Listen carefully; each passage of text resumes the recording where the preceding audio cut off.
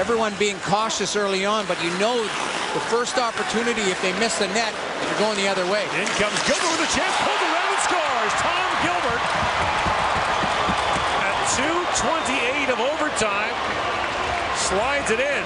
About the cautious play, but then just a smart play here. Gilbert taking a little ice for himself, surveying the situation, takes it wide, checking for options. Now he just drives hard towards the net, uses that long reach and gets inside position on Kyle Turris and goes right around Matt O'Connor and deposits it in the wide open net. But it's all about opportunity and taking advantage of that ice, and Gilbert's able to win it for the Canadiens here in this mock 3-on-3 situation.